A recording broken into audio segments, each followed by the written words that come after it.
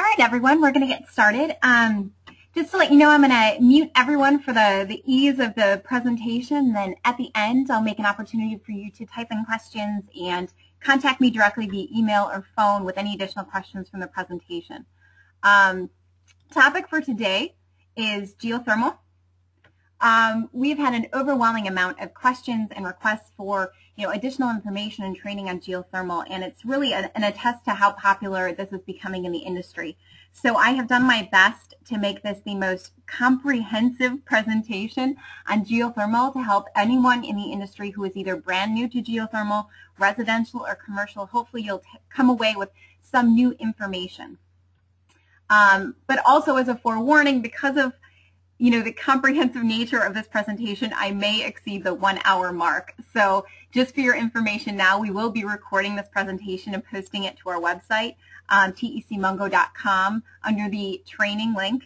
So you can go back, log in, and watch this presentation in its entirety if you have to log out early. So with that, let's get started. We've got a lot on the agenda for geothermal.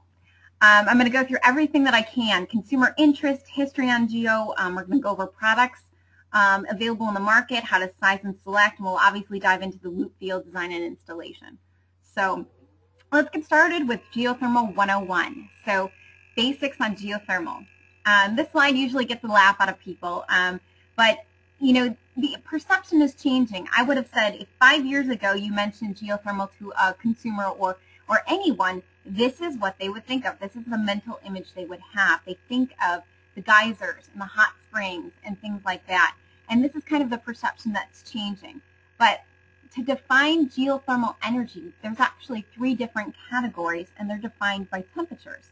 So if you start with the basics, geothermal just basically means earth heat. There's 3 different classifications: low grade, medium grade, and high grade.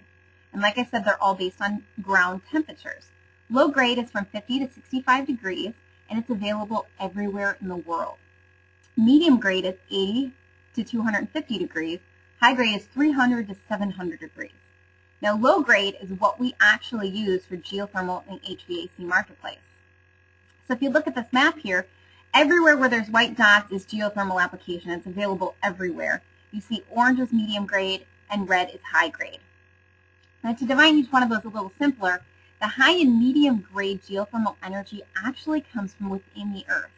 That heat is generated from the earth's pressure between tectonic plates or from the pressure of the core. It actually heats water from within the earth and sometimes converts it to steam like geysers. So this is the classification that hot springs and geysers actually fall under. It's a higher or medium grade geothermal energy. Low grade geothermal energy actually comes from an external source, the sun. So low-grade geothermal energy is energy absorbed from the sun into the Earth's crust. And this is why it's available everywhere on Earth. Low-grade is what we use for for geothermal in the HVAC applications. Now here's where I like to just throw out some of the different names that geothermal systems have in the industry. So you'll see a geothermal system referenced by any of these different terms, whether it's a geothermal heat pump, a ground loop heat pump, a geo-exchange system. All these different terms mean the exact same thing, and they're talking about the same technology. So when you're out there looking through the literature and seeing some of the different lingos, as long as you have a general understanding that they all technically mean the same thing, the same type of geothermal energy that you're tapping into. If we look at a map of the ground temperatures across the United States, we see that in Illinois, in that light green territory, we're actually at about 55 degrees year-round. Our ground temperature is 55 degrees, which puts us in a really favorable position to utilize geothermal technology.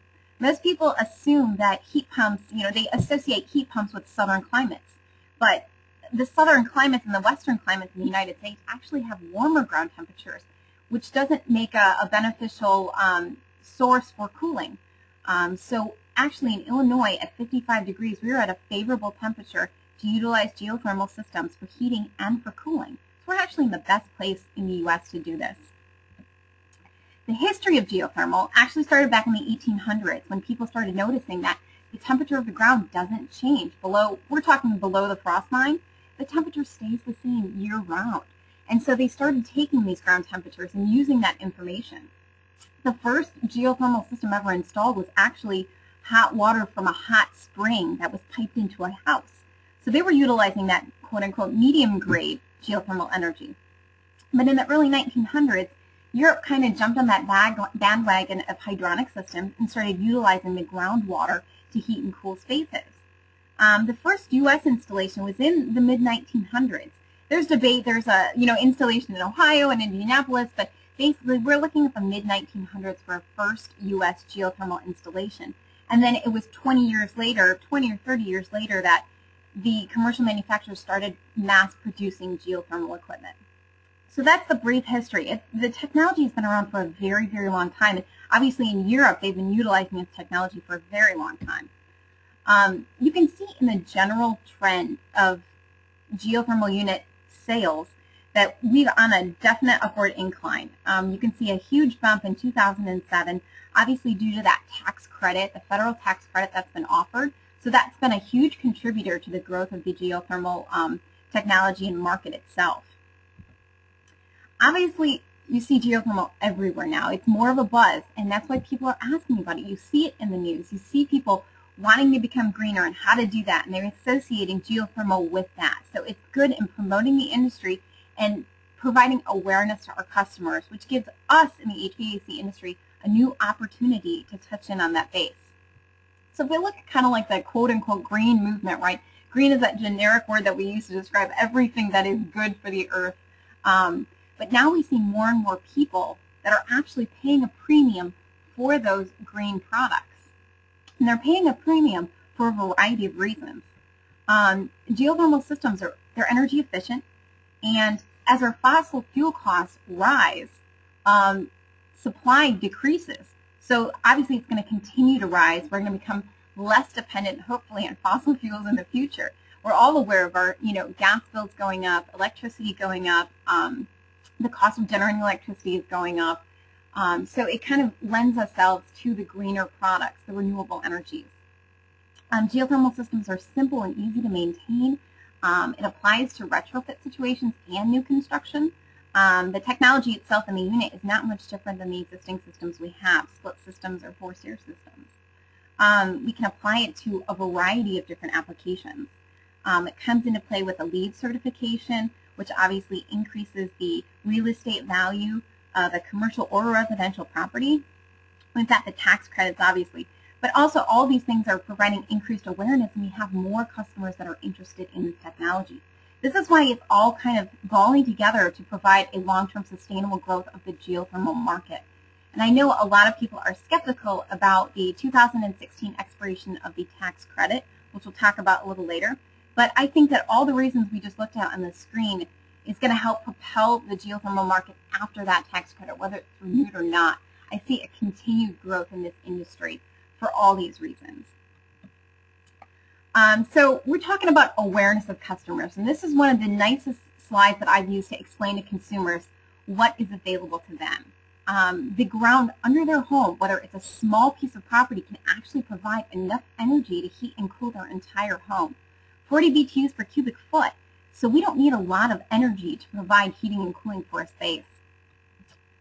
So if we look at how a geothermal system actually works, we talked about the ground temperature as being 55 degrees year-round.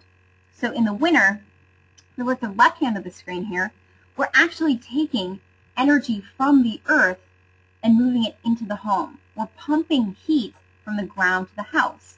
Heat pump, right? That's where that term came from. We're pumping heat from one location to another. So in the winter, like I said, we're moving heat from the ground into the home. And vice versa, in the summer, we're taking heat out of the home and putting it into the ground. The nice thing about this system is it's cyclical. So utilizing a geothermal system like we can in the Midwest for summer and winter applications actually benefits us because we're able to charge the ground with heat during the summer and use that extra heat in the winter. So it's a very cyclical system that works really well in the year-round application. We break down the components of a geothermal system, and this is where most people are surprised because a geothermal unit still includes a refrigerant loop. And most people think it's entirely water-based, and that's not true. It's very similar to any other type of domestic system that we use, forced air system, split system furnace condensing unit combination.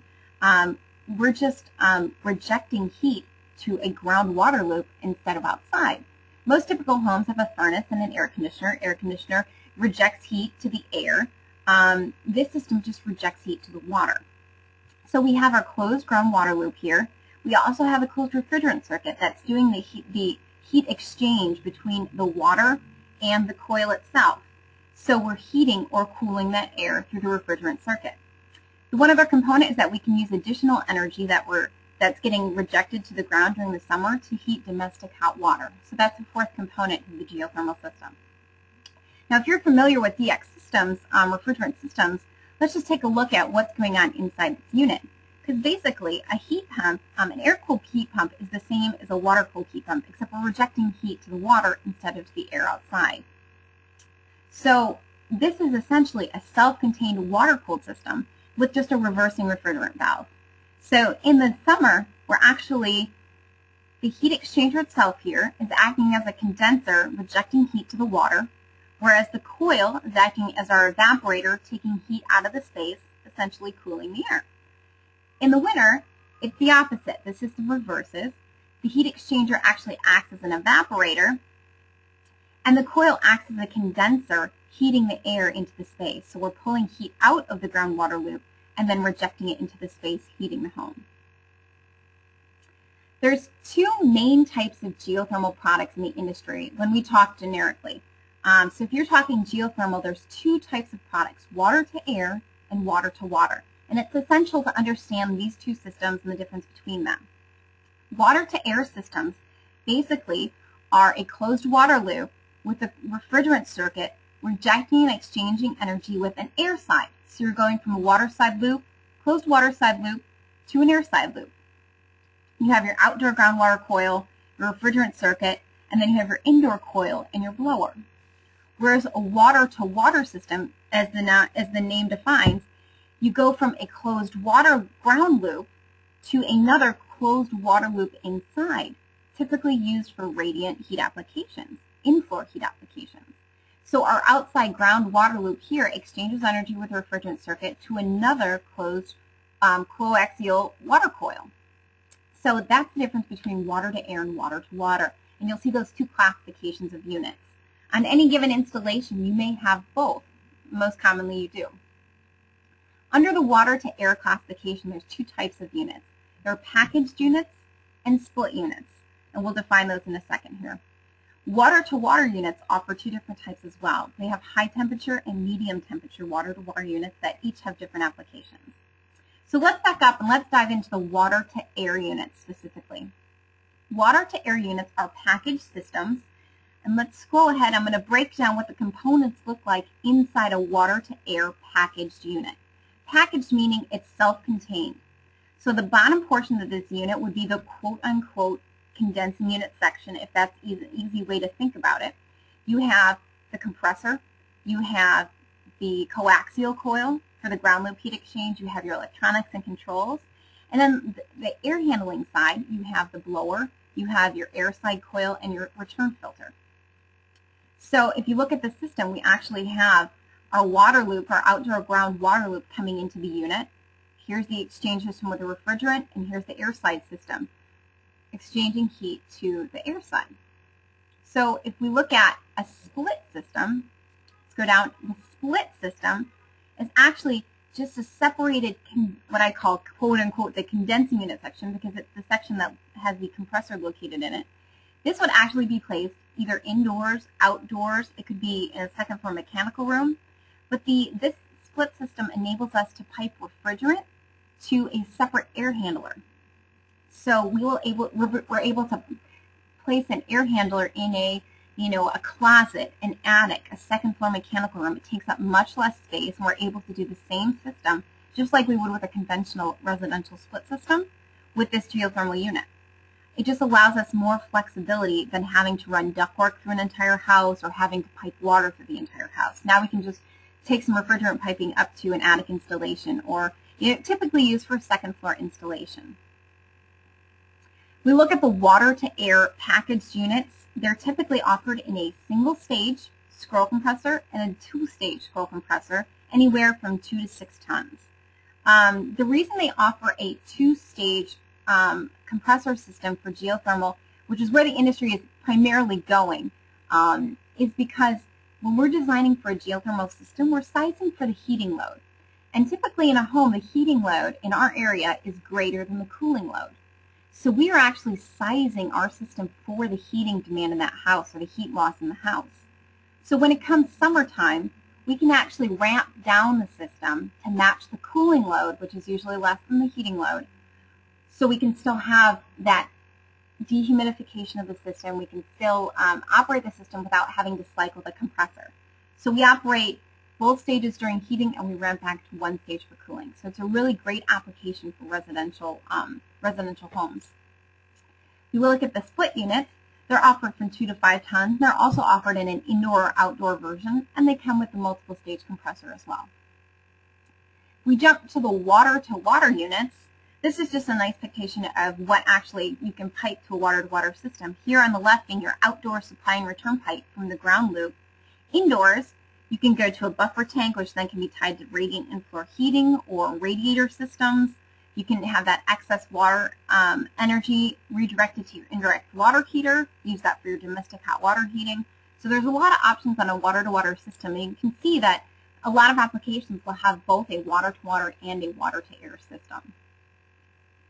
Water-to-water units are offered, as I mentioned, in a medium and a high-grade system, high-temperature system, I should say. The medium temperature system is offered usually in 3, 5, and 10-ton options residentially. And basically, this medium grade or medium temperature system will provide anywhere from 120 to 125 degree water. That's used primarily for radiant in-floor heating. A high temperature system is usually offered in one size, usually smaller residentially, but it can produce water temperatures up to 145 degrees. And these are used in applications with older older homes that utilize hydronic heat and some radiators that require a higher temperature water. So those are the applications for a high temp system. More often than not, you'll see the medium temperature as the predominant water-to-water units used. Now the nice thing about geothermal units, I mentioned it's essentially the same as a conventional system. It's just different where we reject the heat to. And the nice thing is that every single residential accessory that you're familiar with applies to this system without any special modification or consideration. So basic thermostats, zoning packages, humidifiers, air cleaners, one note on thermostat, as long as it's a heat pump configured thermostat with 3 stages of heating, 2 stages of cooling, it's absolutely accessible or applicable to these systems. No special modifications because it is geothermal. And if you are a Carrier or Bryant Infinity Evolution lover, you can also apply that zoning or that control technology to these split system options on the water-to-air unit. So that's an added benefit. Now, if we go into selection of some of the residential style units, be aware that the Energy Star has changed the minimum requirements for the EER and COP values to be registered as Energy Star as of January in 2012. So you can take note and you can reference that some of these values have changed, and that's the minimum values that they're rating for Energy Star. And Energy Star is a requirement for the tax credits as well. So you want to make sure that the unit you're selecting is Energy Star rated.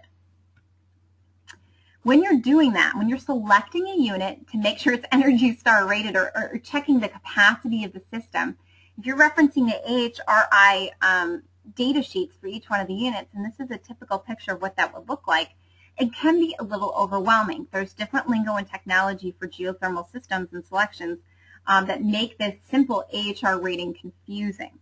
So if we look at it, there's 3 different classifications given in AHRI for geothermal systems or water loop systems. The first one is a water loop heat pump, and this just basically translates to a boiler tower system, meaning all the water loop is centralized within the building.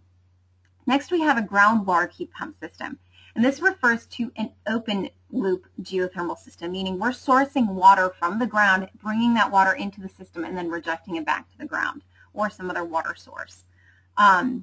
This could also be pulling water in the commercial water source heat pump environment, from Lake Michigan or from the Chicago River directly into your system and rejecting it back out. The last one is what primarily applies to residential geothermal. This is the closed loop system. So this is where we have a closed outdoor loop for our geothermal system. Now, the other way to define between these three is you see the actual temperatures used for rating are much different.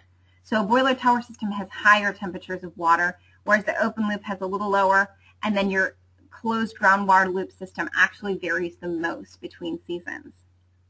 So if we break that down, if you're actually doing a manual selection of your geothermal unit, for the heating season, let's say, because I said for a geothermal system, you do want to size for the heating load. If that's your only source of heat, you would go to the reference manuals and the performance data, and what we use is an entering water temperature of 30 degrees as the worst case scenario of a selection point for a geothermal system.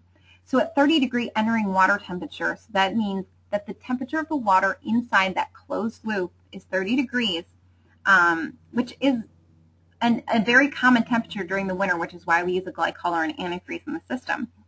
And this is what we use to select for. So then you would reference your airflow, and you would be able to tell how much heat capacity that geothermal unit can output.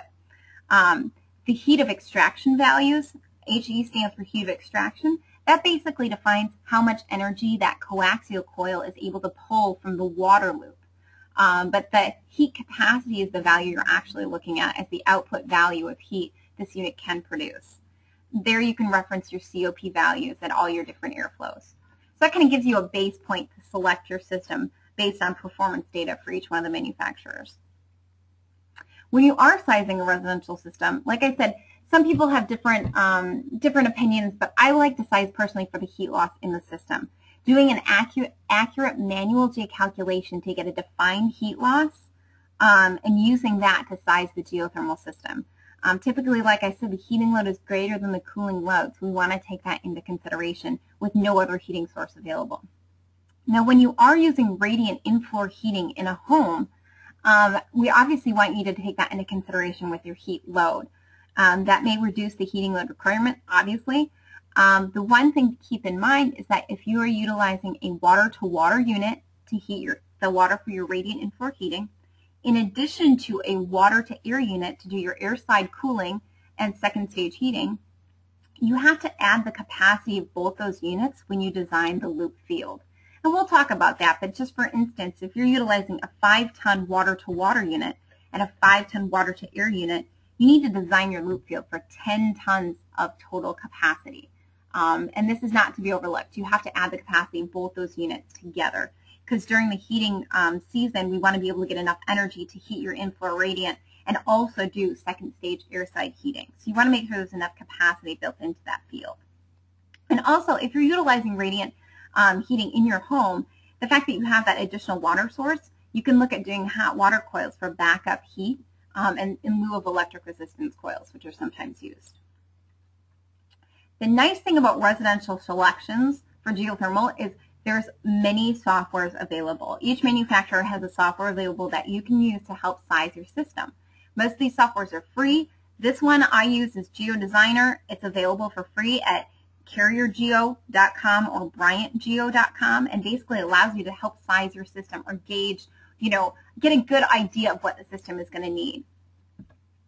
If you take a look, what these softwares basically are is we will reference the bin data by city location. We'll enter in our heating and cooling loads from our manual J's, and we'll use that into a selection software. We'll take that bin data, we'll select the size of a unit. In this case, it's a 6-ton geothermal unit to cover the heating load. We will select the loop type. So you can select whether you're going to utilize a vertical bore system or horizontal trenching system, whether you're utilizing a pond, or you can see open well water. So if it's an open loop system, you can take that into consideration as well. You will also select the soil type. This isn't quite as important on a residential selection. It is, but the conductivity of the soil varies. How do I say? For a commercial application, it's much more critical. Residentially, not so much. You can see over here, most common is a saturated sand or gravel. What usually happens is you would rely on the expertise of the driller that you would subcontract to have knowledge of that ground quality or the soil conductivity. There's multiple areas in the North Shores of Chicago that have shale or limestone at 100 or 150 feet. So that well driller would have knowledge of that soil conductivity, that soil composition to help you size your loop field as well. This is just a starting point to help you estimate your system. Damp sand and gravel is a, saturated sand and gravel or damp sand and gravel is a very common place to start and gives you a very conservative number for loop design. So once we've selected some of these preliminary options, what it's going to do, these softwares will give us outputs on the selection of the unit. And basically, there's a few things that I take note of in the selection. First, we go to the heating, because I'm primarily concerned with heating because that is the greater load. This system will do 96% of the heating of that home. And what if we look down, if we go down here to the auxiliary balance point, at 17 degrees ambient temperature, so an outdoor temperature of 17 degrees Fahrenheit, is when we would need to kick in an auxiliary heating system. So if you look at the bin hours for, this area, 17 degrees, of the last winter, we barely hit 17 degrees. So most of the time, a heat pump system will be able to produce all the heating for that season. But in the event that you go below 17 degrees, which absolutely happens, we would have a backup heating source available. You could use a hot water coil, or in this case, I selected an electric duct heater. It recommends 10 kW as a backup electric heat source. I wouldn't select a full emergency supplemental heat, but an auxiliary heat system would be recommended in this case, unless you selected your unit for 100% of the heating. Now, the other thing that you can take away from the software, obviously you can estimate a total operating cost utilizing that hot water generator for domestic heat based on your utility costs. But the other thing is it actually gives us a bore estimate. And this is really handy as a conservative estimate on how much space we would need in our field or in our backyard for a geothermal system. So if you have a customer that doesn't know if they have enough space for geothermal, there's obviously different ways to break that down, but for this 6-ton unit, to get 60 or 96% of the heating, it's recommending roughly 1,300 feet of bore. Now that value is given in a single directional value, meaning we could do 2 650-foot wells, or more commonly you would do 4 325-foot wells. That would total 1,300 feet. So you would have 4 individual 325-foot depth wells to get that capacity. And that gives you just an idea of what your layout would look like.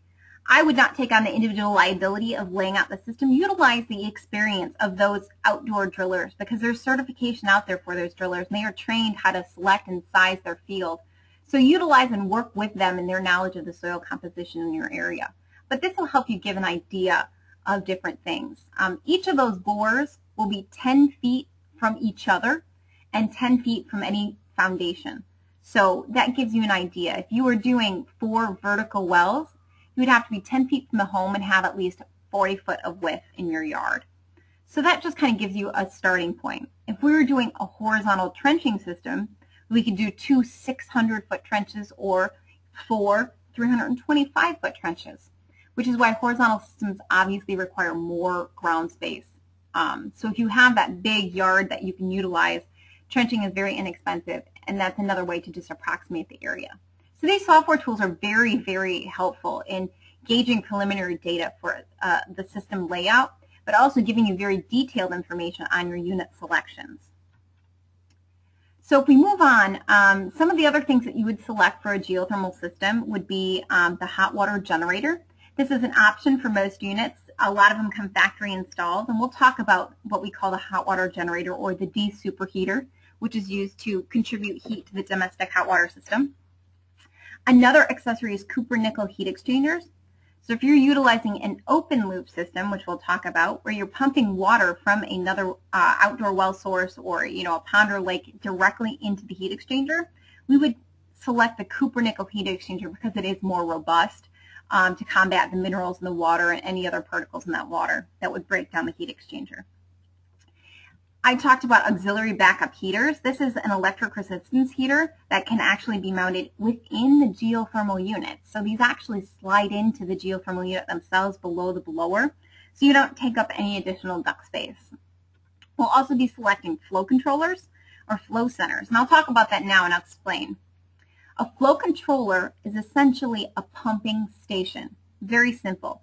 It's a box with 1 or 2 pumps on it And actually what it does is pump the water through the outdoor loop field. It manages the head pressure of that loop field, and also it regulates the flow of water to the indoor unit. So we typically design systems at 3 GPM per ton. So this unit would regulate, if this was a 5-ton unit, this flow control would regulate 15 GPMs to this unit to make sure it has constant, accurate water flow to extract enough heat. Now these flow controllers themselves are very simple. Basically they're just standard pumps, fractional horsepower pumps with 3-way valves for flushing the system, pump purge connections. You would connect the supply from the outdoor loop, the return from the outdoor loop. There's a backflow preventer built into the system, but it's very straightforward and gets mounted close to the unit in the basement and close to your wall penetration.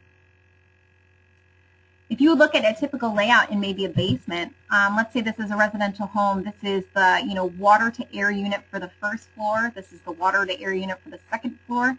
This may be the water to water unit for the inflow radiant heating. We would have a flow controller for each one of these units individually. You can design your own flow controller system by utilizing inline pumps, but this design is very simple and it allows us to use smaller fractional horsepower pumps. So if this unit engages itself when these two are not calling for operation, this flow controller can operate the entire loop field of the system and regulate just the GPM required to this unit and overcome just the head pressure of this unit itself in the loop field. So it allows a more simple design, simple servicing, redundancy, etc. Double O-ring fittings are the fittings that we use to connect the flow controller to the piping. So these are really easy. You can use barbed or socket fusion. You can do the fusion welding connection to the flow controller from the unit to the outdoor loop field.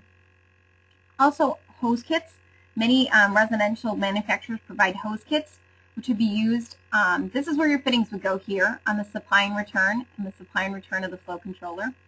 The hose kit. If your flow controller is located next to your unit, you can utilize just a rubber hose connection here with fittings and connectors that we can provide. Makes it a very easy installation and connection for an HVAC contractor. So if you're new to the geothermal industry and you would subcontract an outdoor driller, he would bring all the connections into this flow controller. Then you would only be required to connect this rubber hose, which would make it very easy for you and wouldn't require additional equipment like a fusion welding tool. So if you are subcontracting your outdoor loop contractor, make sure that that's part of their bid and they're including that if that's something you're not comfortable doing. I want to talk just briefly on the hot water generator. This system, or sometimes called de-superheater, what it does is it's another set of water connections on the unit itself. And more commonly during the summer when we're rejecting excess heat to the outdoor loop field, we can direct some of that heat into the domestic hot water system first. So we can dump that into the hot water heater and contribute to the temperature in the tank without having to use a gas-fired or electric system. Now when you're using an electric hot water heater, this allows us to set 2 different temperatures within the tank, which is very helpful, and it makes a much easier integration to the hot water generator. I will make note that if you are utilizing a gas hot water heater, you will have to also include a buffer tank to utilize the hot water generator. This is because the temperature settings, you have to have 2 different temperature settings to utilize the energy from the hot water generator. You have to have a big enough offset so it actually absorbs that energy. So you would have to take into consideration an additional buffer tank if you utilize a hot water water heater. I'm sorry, a gas-fired water heater. So you would take that into consideration. There has been the change to the tax credit that this hot water generator, or de-superheater, sometimes called, is no longer required for you to qualify for the tax credit because of this reason. Most homes have a gas hot water heater, and the additional buffer tank most homeowners didn't have room for, or it affects the payback cost of the system, so they remove that from the requirement of the tax credit. So you don't have to connect that part of the system. It's just an option if you want to contribute to your domestic hot water and reduce that, that utility. As a reference, if you are sizing a buffer tank, we use as a rule of thumb 7 to 10 gallons per ton. So anywhere between, if this is a 6-ton system, and a 50-gallon water heater, or a 50-gallon buffer tank would be a perfect size. Really quickly, I want to go through some of the commercial water source heat pump applications and systems themselves. It's the same technology as a geothermal system, just utilized in a different way. Units come with different accessories and different features, but it's fully integrated in the market, and you should be aware of what's available on the water source heat pump side as well. Water source heat pump applications obviously go anywhere from apartments, condominiums, schools, universities. They're utilized in many more applications and have been traditionally for a long time, especially in downtown applications where hydronic systems are much easier to utilize and pipe throughout a building. We can integrate a water source heat pump system. Now, water source heat pumps have different advantages and disadvantages. Because it is a system that can be used for small zones, we have low diversity, so we can exchange heat into the water loop system. It's also flexible and very high efficient, as we were talking about. The zoning capabilities are fantastic, multiple small zones with high occupancy changes. There's a low installation cost because you're just piping water, using pumps to pipe that water in any direction for any degree of rise or level of floors. Flexibility to control. Some of the disadvantages is that you may still have to provide a separate dedicated ventilation system. Since we're piping water to various fan coils throughout the building, you could bring in your fresh air to those individual fan coils or have a DOAS dedicated ventilation system. Filtration is another aspect you'd have to address at each individual unit. You have to run condensate. And also, most of these water source heat pumps are located in a ceiling space in commercial applications, so access to these units for maintenance needs to be considered. Commercial water source heat pumps are applied in 3 different ways. Most commonly, traditionally, I should say, boiler tower loops on the left here are the most common water source heat pump application. Now, this is not utilizing a ground source for the energy. So this is not a traditional geothermal system. You would have the boiler system, you would have the cooling tower, and then you would have a water loop to each one of the individual units. You'd exchange heat within. Low cost, considerably efficient. The next common system that we typically have in Chicago as well is an open loop system. So this would be pumping water from another source directly into the building. Now, in the late 90s, this actually became a considerable problem with zebra mussels in the Chicago River and Lake Michigan, because we're actually pulling water directly into the units themselves and directly into the system. So not only do you have to consider treatment of the water, but with the zebra mussel case, fertilized eggs were actually being pulled into the system and growing on the insides of the pipes and coagulating some of the pipes. So this is just one of the different considerations for open loop systems. It requires additional maintenance and possibly water filtration and water treatment. If you look at a ground loop system, so a commercial application utilizing the same water source heat pumps, now each of these water source heat pumps could be the exact same unit. It's just different on where you're sourcing your energy or your water. In the ground application, similar to residential, we're utilizing ground loops, whether most typically for commercial is vertical bores, and pulling that energy directly into the space, rejecting or exchanging heat with the ground. So this is becoming more and more prevalent with the newer water source heat pump applications to not only get the efficiency of the system, but it does have a higher initial cost because of the bore drilling. If you look at percentage of system installations currently, a large percentage utilize boiler and cooling towers, whereas only 25% are ground sourced. That 25% number is growing with more municipalities and schools and government buildings doing a ground source type of application and funding that green HVAC movement. You'll see that number grow. But we'll focus on most of the ground source here. So available to use geothermal water source heat pumps, there's 6 different commercial product types. We've got horizontal, vertical, console, rooftops, vertical stacks, and also water-to-water units. You can see that the horizontal units in a smaller tonnage, 3/4 to 2 or 3 tons, makes up half the commercial water source heat pump market. So that is the most common in the industry. Horizontal units are Under the carrier line, you have the 50 PTs, PSs, PCs. These are smaller tonnage sizes for commercial high-rise applications. You also have the 50 HQ, which is the large capacity horizontal units that can go up to 10 tons. We look at the vertical style. The vertical also has a commercial model that goes up to 25 tons, the commercial VQ, but then you also have the same PT, PS, and C series that's offered in a vertical configuration, upflow, downflow, etc. Commercially, the vertical stack system is a very popular installation system, only because it's a self-contained system in that it takes up a small amount of space within the unit, and we can do vertical piping runs where the piping connections actually connect to them. They connect from floor to floor, making the installation cost a lot lower than a traditional water source heat pump application. Console systems are also a very part, making up a quarter of the business, just under a quarter of the water source heat pump market today. Rooftop and water-to-water systems are obviously a smaller portion of the water source heat pump business, but they will be growing in popularity when we integrate a lot more of the ground source systems. Rooftop equipment is obviously great for serving larger corridors and domestic spaces, and if we're already utilizing a groundwater system, we can incorporate now that rooftop equipment in that. Sizing commercial equipment is a little bit different than residential. We have more requirements as far as entering and leaving water temperatures to design our boiler system and our cooling tower system or our ground loop system, so we utilize software to do the selection as well.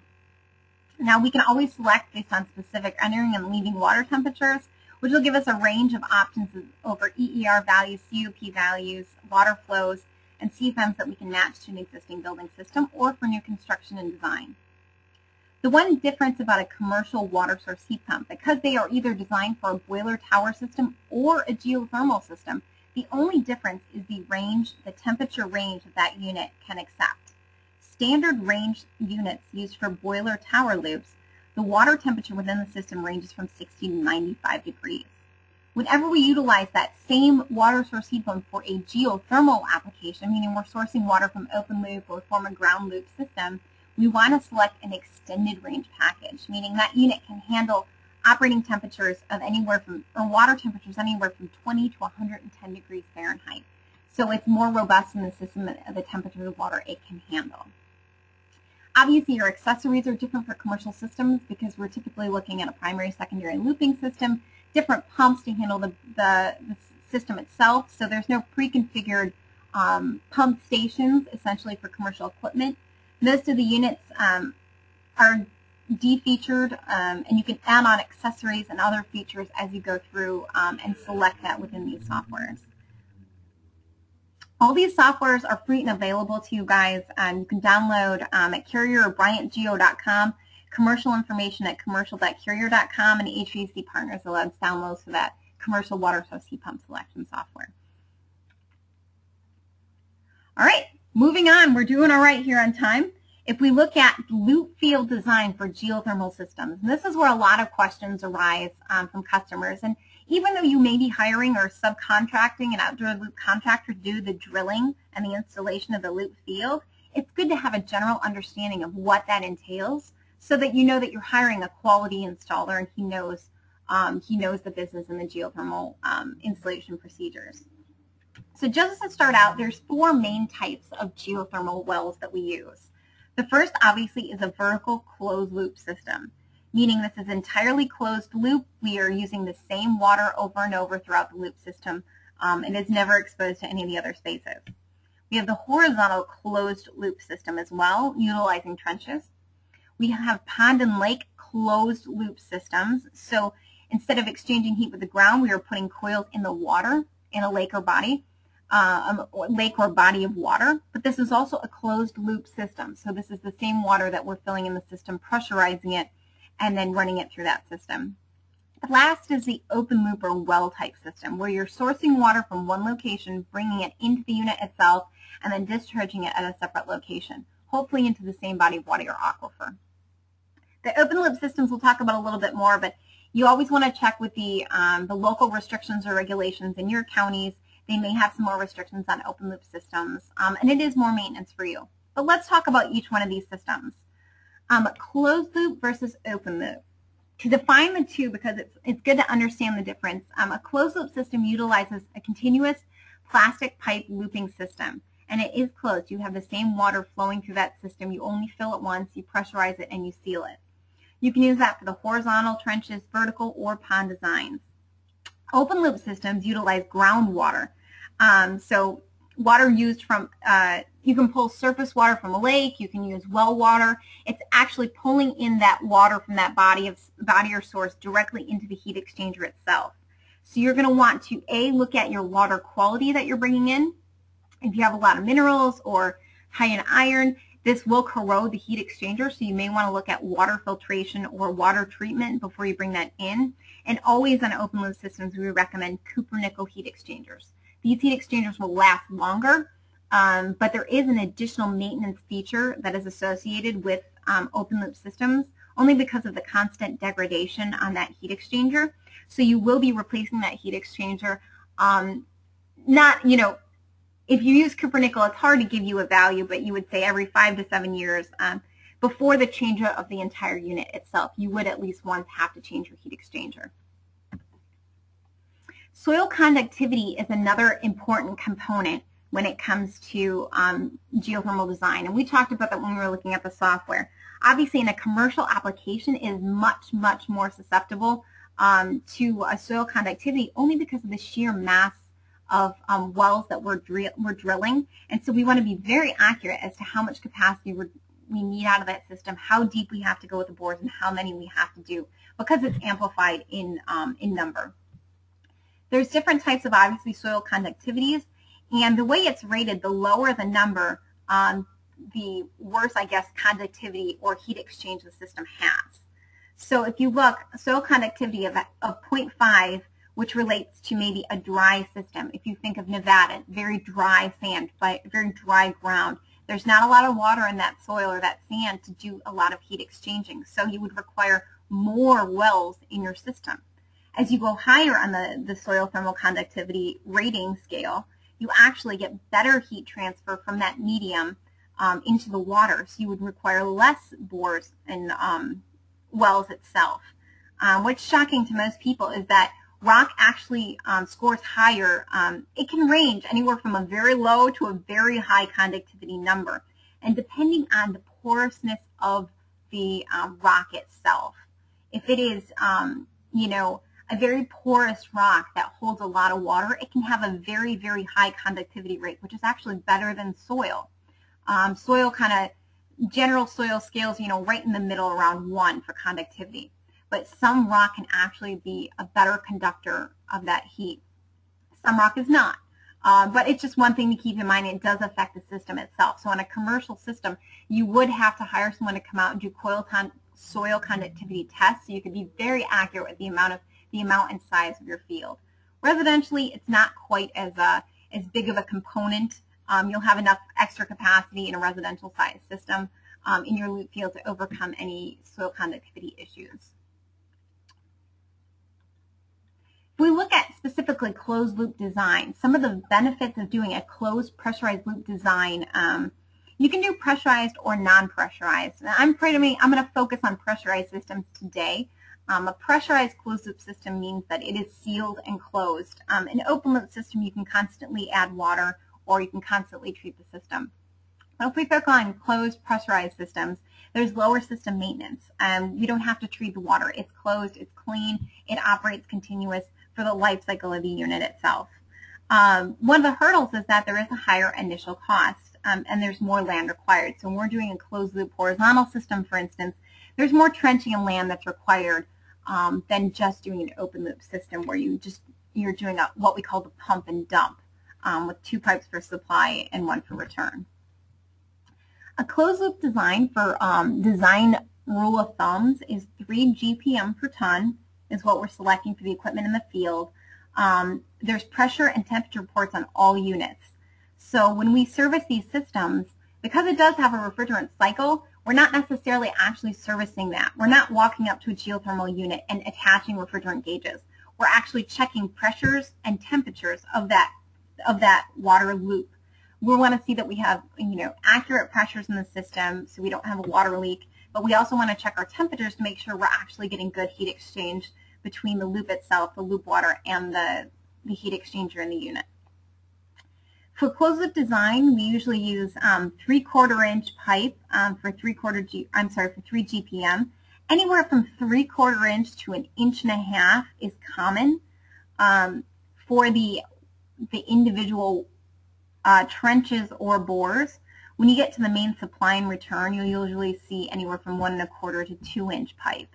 Obviously, the larger the pipe size, the harder it is. It's less malleable. It's harder to work with in the field. So most people use a 3/4 or 1 inch pipe in the field for most of their loops. We will also do a reverse return header in each one of these systems, and I'll show you what that means.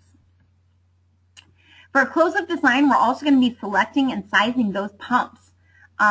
We will actually take a calculation of the head pressure of the loop field. So, you know, a vertical loop field that's 500 feet deep has a greater head pressure than a loop field that's only 200 feet deep. So we need to make sure we size those pumps to be able to overcome the head pressure of that loop field and the pressure drop within the system, the unit itself. We're also going to try and select those pumps so we get a larger Reynolds number above 2,500. Basically, what Reynolds number means, it's the turbulence within the system. So how turbulent the water is within the tubes. The more turbulent the water, the better heat exchange capabilities we have between that water and the ground itself. If you have laminar flow through the tubes, that means the water is not making contact with the entire surface area of the tube, and we get less heat transfer. So there is a little bit more design going into the pumps, and you want to make sure that there's good communication between your outdoor loop contractor and whoever is selecting and sizing or helping you do that pump selection. You want to make sure there's good communication between them. On vertical loops, it used to be traditional to say 1 bore per ton, and that can be true for smaller systems. If your loop is 150 foot deep, that could be a true number. But now we see vertical wells anywhere up from 150 to 500 feet, even for residential applications. So we're actually fitting multiple tons in each well to reduce the amount of space. We're seeing more and more applications in urban environments where lots are very small. So we're actually fitting more capacity into each individual bore and taking them deeper to do that. Each of the bores, if you look at this diagram, each of the bores themselves, we like 10 feet of space in between in each direction. And as I mentioned earlier, 10 feet to any, I just lost the word, 10 feet to any basement foundation. Because you do have the capability to freeze some of the ground, and you don't want to do any freezing around a foundation structure. You don't want to shift that ground in any way. A lot of the vertical boring also, what happens when you do a vertical bore is they will either do a U-bend or they'll do a connection. They will put the single supply and return U-bend into the hole, and they will backfill it with a bentonite grout. This is proper procedure per IGSPA certification for a lot of drillers. So when you are subcontracting your driller, you want to make sure that he has a certification either through IGSPA or another organization. IGSPA is one of the most recognized for geothermal drilling. But on vertical loops, what happens is this bentonite grout goes into the hole and fills, and it's kind of like a cement slurry. It's like a sawdust and cement slurry that gets backfilled, and it expands to 2 or 3 times its size as it dries. So what that does is it makes a solid connection between the pipe itself and the ground space. So if you backfill a 200-foot well, you're never going to be able to get ground compacted around that well to get really good exchange between the ground and the pipe itself. So that's what that bentonite grout does. In addition, that bentonite grout seals in that tube. So for any reason there is a leak in that tube or a leak in the system, it isolates that tube from the ground, keeping any of the propylene or antifreeze from getting into the groundwater sources. Here's some typical vertical loops. This is the standard single tube vertical trench. You would have a 180 fitting on the bottom or a U-bend system, and then you would backfill all this entire area with the bentonite slurry.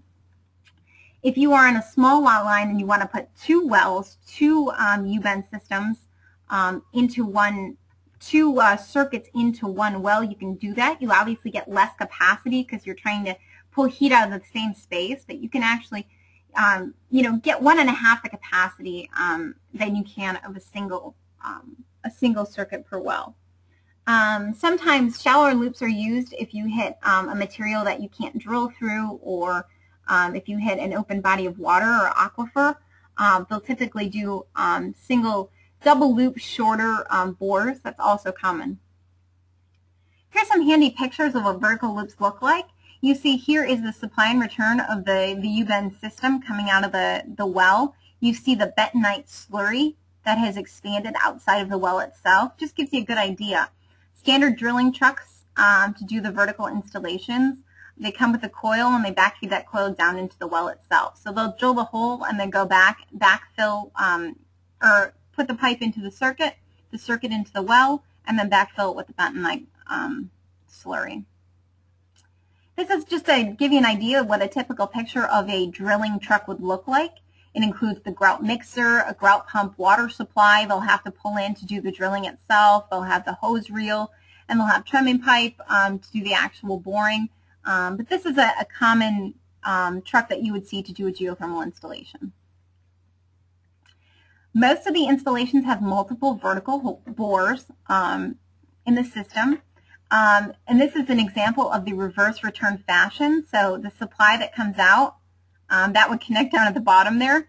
So the first well that's drilled down is actually the last to return to the initial system, and then it balances out the water flow through each one of the circuits. And this is what we would call the header pit. So this area, this reverse return area where we connect each individual bore, these would be 10 feet apart from each other, and where we would connect that right here would be what we would call our header pit. That header pit we like to, like I said, locate 10 feet from a foundation structure. All right, if we jump onto horizontal loops, horizontal loops can be done in a variety of fashions. You can jump back there with your shovel and start digging a trench. You can use a backhoe, an excavator. There's a lot of different resources that you can use. Traditionally, a horizontal bore or a horizontal trench doesn't have to be more than 4 or 5 inches wide and only needs to be installed below the frost line. So we're talking an average of 4 feet of depth. So this is very easy for a consumer to go out and do on their own, or it's very it's less expensive to do because of the tools that are required. Everything needs to be installed below the frost line, as I mentioned, which is typically 4 feet. You can go deeper than that, but I think once you exceed that 6 or 7 foot level, then you get into the OSHA requirements for, bracing the sides of the wall so nothing collapses in on you. But most of these trenches they only have to be wide enough to fit both 3/4 inch pipes for the supply and return, so they're rather narrow. Trenches, like I said, there's no rule of thumb. Basically, we're using the capacity of the system, and you can fit more capacity in a longer trench depending on what your lot looks like. And your trench doesn't have to be straight. You don't have to have straight trenches. You can loop around or go in different directions. The ground doesn't care which way you go. Now, if we take a cross-sectional view of some horizontal loops, similar to vertical, we can put more than one circuit in a trench. You obviously get less capacity when you're trying to do heat exchange by multiple circuits in the same trench. Typically, what we would recommend is a single 2-pipe, either vertical or horizontal. Supply and return 10 feet from the next trench. So you want 10 feet in between these two trenches. Now, if you do a trench and you put 2 circuits in one, you're obviously going to get a little less capacity because they're right next to each other than if they were 10 feet apart. But there's multiple ways to install horizontal loops. This gives you an example. Here would be our header pit with the reverse return connection of each of the wells.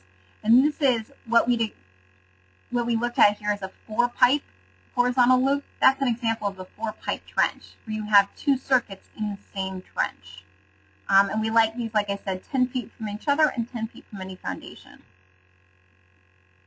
Here's an example of a single backhoe trench, very narrow, enough just to fit 2 pipes. It's really easy. You're not tearing up a lot of the dirt, and you're backfilling the system.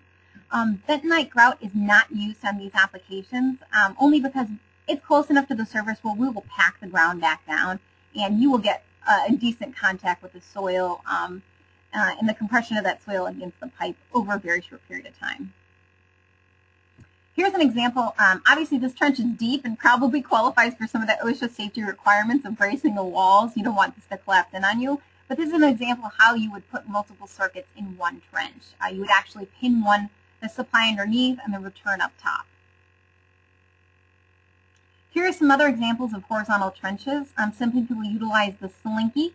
So actual coil itself, geothermal pipe comes in a roll, so you can just stretch out the roll either in a single length, like this cross section here, or you can leave it in that slinky, unravel it sideways, and bury that in the trench, either vertically or horizontally.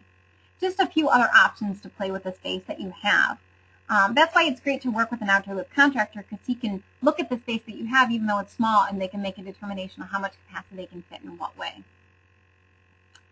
One other very common horizontal installation application is directional boring. Now, this is becoming more prevalent in urban environments only because of very, very small lot lines. We don't have the capability to actually fit a drilling truck into the backyard. So what happens is we would actually have the drilling rig on the street outside. They would drill down, go under foundations, under driveways, and be able to install these horizontal loops underneath the homes themselves. It's a very clean installation. They actually follow with this meter, and they're able to very accurately bore in and around other utilities or foundations or driveways or things like that. So it's a very, it's a more expensive drilling method when you're doing a horizontal installation, but there's a lot less ground maintenance afterward. There's a lot less landscaping as a result of the drilling. It's a very clean and very easy installation. And they can take these directly to the foundation wall, where you can bring it into your basement. So it's another option for a lot of consumers with a very small lot.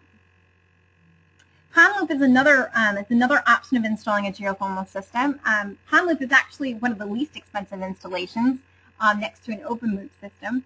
But a pond loop, basically, you would take these individually wrapped coils that the geothermal pipe gets shipped in, and you would connect them together and actually sink them in a pond or open body of water. The requirements to do a pond loop for a residential application is a ½ acre of water. So we need at least a ½ acre of water. So we're not talking a small retention pond or a small spring pond. We need a ½ acre body of water that is at least 9 or 10 feet deep at the driest part of the season. So in the middle of summer, this has to be at least 9 or 10 feet deep, and a ½ acre body of water. We need enough capacity. Otherwise, we run the risk of actually freezing the entire pond solid.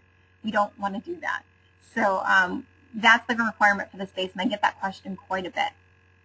We want the pond to be within 300 feet of the structure, only because of, heat transfer within the ground and from the pond. The ground is obviously a great heat transfer medium, but we want to keep those head pressures as small as possible, because with a pond installation with a slinky or with a pond installation, the head pressure is so great because of the coils. We want to keep that as close to the structure as possible. And the interesting thing about a pond loop is the pond loop geothermal application actually relies on the fact that you are going to have a solid sheet of ice encompassing the pond.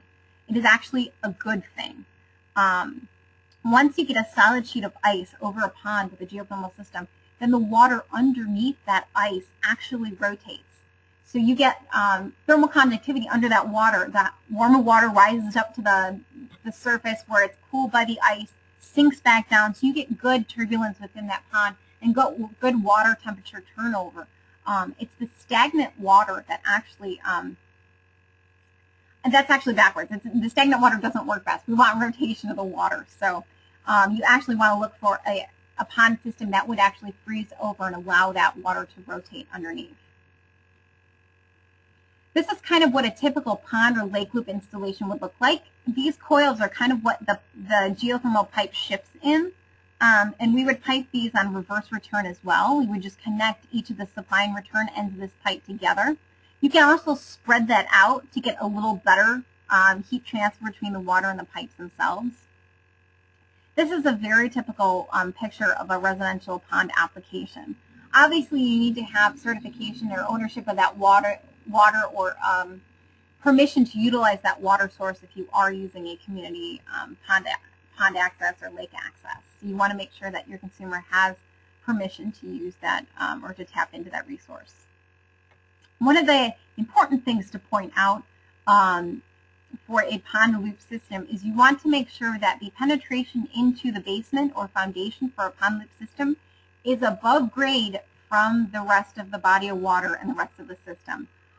When you are trenching a pond loop back to the house, if your home is below grade of the water, as soon as you connect that trench, that pond or water source will empty into your basement. So this seems very trivial, but it is a very important component to drilling a pond loop trench. You want to make sure that you have an increased grade into the penetration in the foundation so that when you're installing the system, your pond does not backfill into your basement.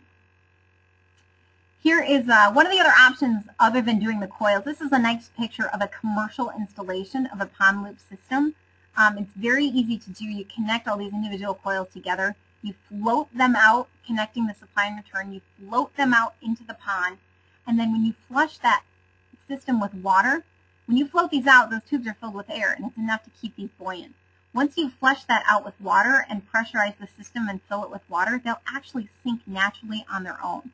So it's a very simple and easy installation, other than the requirement of having a boat. One of the other options for a pond loop installation is using a plate frame heat exchanger. So this is another option. Different capacity requirements, but it's another cheaper installation option for a pond loop system. Now, before we talked about a header pit, this is an example of multiple trenches. As you see, this is a horizontal trench application. And like I said, everything doesn't have to be perfectly symmetrical. You don't have to have parallel lines. You just want to make sure that the majority of the system is separated by 10 feet once it gets out there. But you see this header pit system, supply and returns coming back, and they'll connect all these individual trenches in a reverse return fashion. But this is just an example of a header pit.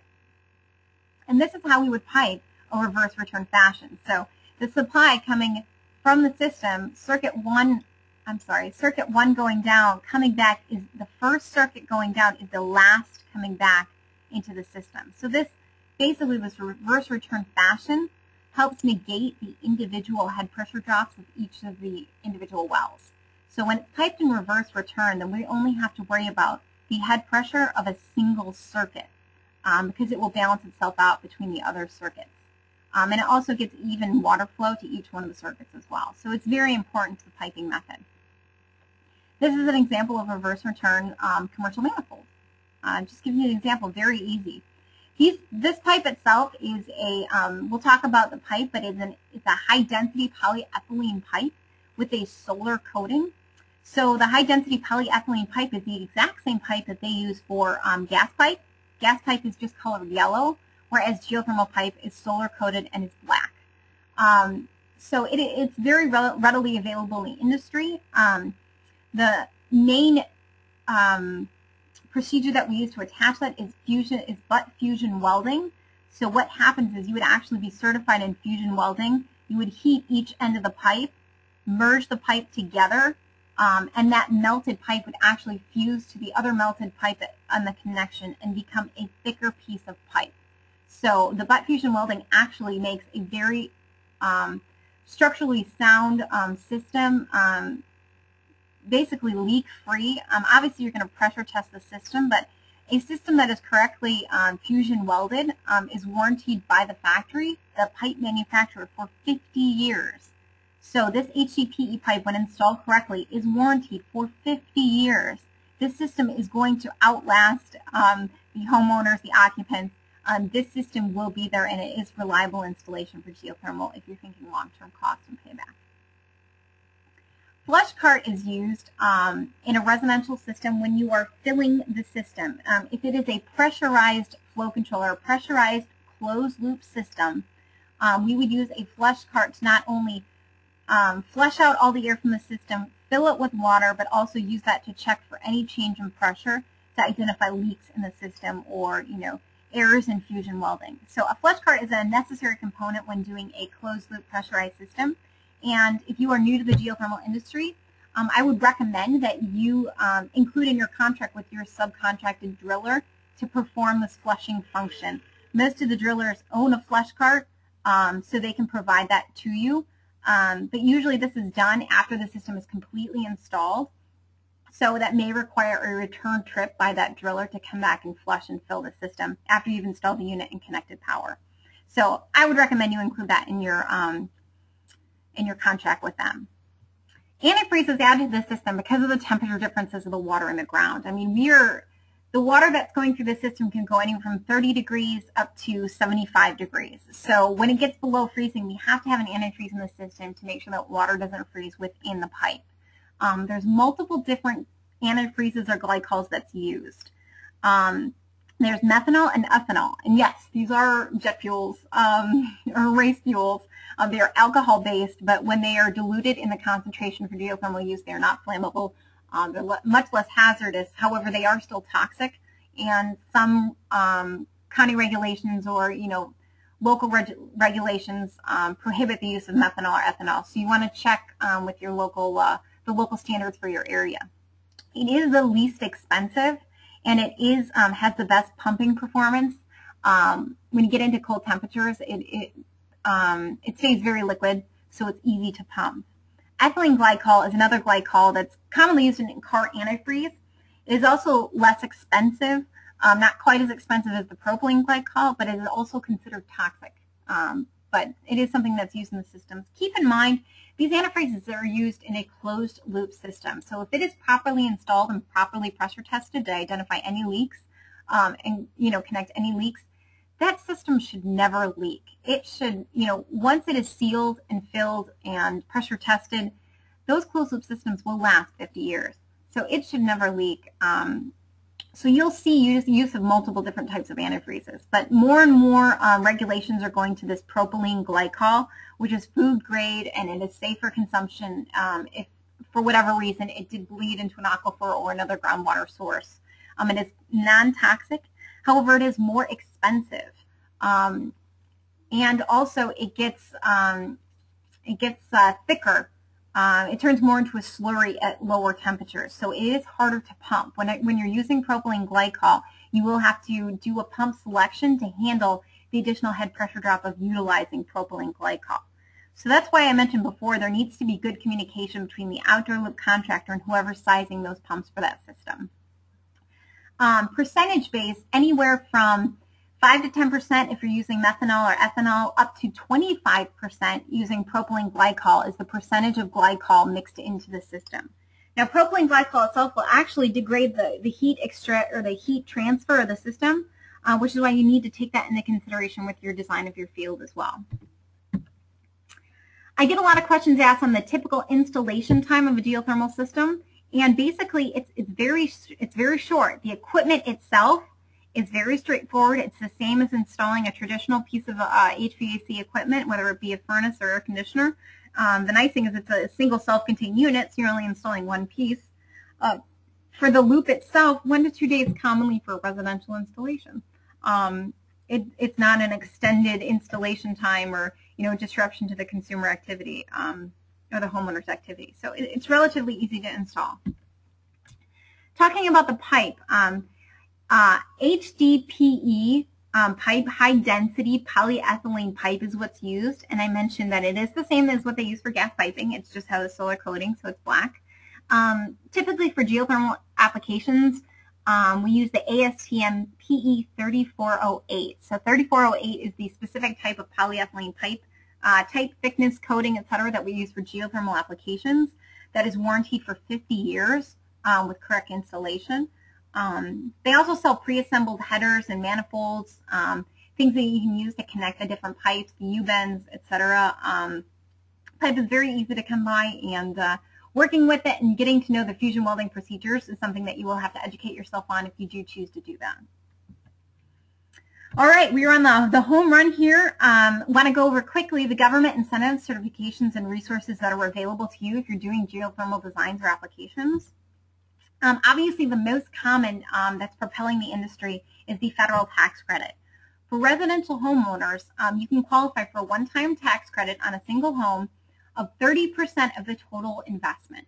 Now, the difference between this and some of the other tax credits is there is no dollar value cap. So if your installation costs $30,000, you would have $10,000 as a tax credit to you. If your installation costs $90,000, that's $30,000 as a tax credit to you. And the nice thing is that tax credit would continue to roll over year to year until you're able to claim the full amount. Some people may itemize and not have enough to claim $30,000 as a credit in 1 year. So that leftover amount would continue to roll over for that homeowner, and they would get that full tax credit amount, even though that may extend beyond 2016. The other important component to mention is the way that that tax credit is written is that it includes geothermal equipment and its distribution in the system, meaning that anything that is connected to the geothermal unit that enables it to operate or perform is included in this tax credit. So the geothermal unit itself, the loop field, the pipe, the labor, the indoor components, if it's a brand new installation, the indoor components themselves as well. If you are using a water-to-water system, you could potentially include the radiant system as part of the distribution of that geothermal system. You wouldn't be able to claim a boiler, obviously, but if you're using a water-to-water system to heat via radiant floor, you can incorporate that radiant floor and the labor for that as well, the tube and some of the labor as part of that tax credit. It would be a comprehensive number that that homeowner would take to their accountant and then take 30% of that and file a special tax form. There's information for the consumers on many of the websites at carrierandbryantgeo.com for the homeowners that you can present to them and how to claim those tax credits. And each manufacturer does have a certification of approval for the tax credit as well. Commercially, a commercial installation, they are able to have a 10% tax credit of the total investment, similar to the residential, but 10%, not 30, for the commercial system installation and equipment. And they also can claim an accelerated depreciation on the system, I think for an additional 5 years from the installation. But they do have a benefit for the commercial installations as well. Obviously, keep in mind that they have to pay taxes to get access to a tax credit. Excuse me. So if it is a church or another application, as a contractor, you would work with them to claim some of the credit as a contractor and share that benefit with them. As you know, right now, that tax credit is extended till December 31st of 2016. So we have a good 4 years to utilize that tax credit and help you use that to propel the industry and bring some more awareness to the consumers that are making those decisions. Briefly, legislation and other federal programs that are out there, SAVE, Sensible Accounting to Value Engineer, Rural Energy for American Programming. These are basically fundings for people to actually get geothermal technology, to finance geothermal technology for themselves.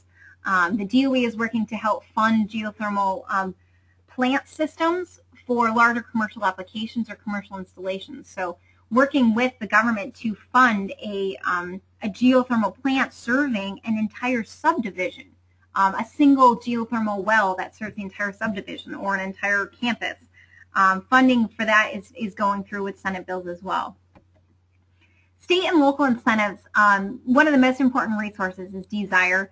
Desire is a database of state incentives for renewables and efficiency. So this will actually list every incentive out there for renewables, renewable energies for each state. So there's some, they'll list what the state is offering itself. So at least 49 states have at least one geothermal incentive. So it's a great place to reference and to go to. Website for Desire was www.dsireusa.org. Some other points of reference for the Department of Energy for some of their tax rebates, and the EPA to locate Energy Star certifications for different geothermal equipment. One other important point that I want to point out before I close out the presentation is we now see a greater installation standard and certification for geothermal. There are multiple organizations, 3 in particular, that have spearheaded this effort. The Oak Ridge National Laboratory, the Geothermal Exchange Organization, and the International Ground Source Heat Pump Association. More commonly, IGSPA, which is the International Ground Source Heat Pump Association, has been instrumental in certifying drillers for geothermal applications for a while, but now the combination of these 3 institutes is certifying not only drillers, but designers and installers. So now they're actually providing certification for designers. And in the future, you may see requirements on local state codes to have this certification to design or install a geothermal system, whether you're the driller or not. So they are offering trainings and programs through these 3 organizations for certification for geothermal design and installation. Something to be aware of, and something to look at for the future for additional geothermal training in detail. Some of those resources, here's some of the websites that we have for those different organizations. You can reference, get information on different trainings that are offered in your area, or just up-to-date information on the geothermal marketplace itself. That kind of wraps up the presentation for today. Like I said, it's very comprehensive, and we shoved a lot of information into one afternoon session, so hopefully you took something away from it. If you have any questions, I've had everyone on mute for the entire presentation, so if you have questions, please feel free to type them in or contact me directly. As I go through, I will answer all your questions. You're more than welcome to email me or call me directly. This was part of our every Monday at noon webinar training session. TEC and HVAC Solutions also does on-site lab training. We have an operational lab where people can come in and train. We have a demonstration truck that comes around and brings equipment out to people to do training, or so you can kick the tires on different pieces of equipment or technologies. Going back to the webinar schedule, today was the geothermal heat pumps. Next Monday will be chill water plant optimization, and you can see some of the other technologies that we have coming up, everything from air handlers to variable speed heat pumps, to energy recovery systems, indoor air quality products and services. We have duct-free splits on here. So there's a lot of different technologies that we're offering training on during these Monday webinars. And we do record all the webinars, and they're accessible to you to download. As I mentioned, next Monday at noon is chill water plant optimization. Mike Smith's going to go through how to lay out maybe a geochiller system or some other type of chiller system, and what the most, the way that you can lay that system out to get the most bang for your buck as far as pressures and head pressures of the system, and utilization, lay it out, piping, and things like that. Thank you very much. At this time, I'm going to go through and try and answer some of the questions, but I appreciate your time, and I appreciate you sticking with me for the majority of this presentation. Have a great day, and I'll go through and answer questions now and hopefully get to everyone.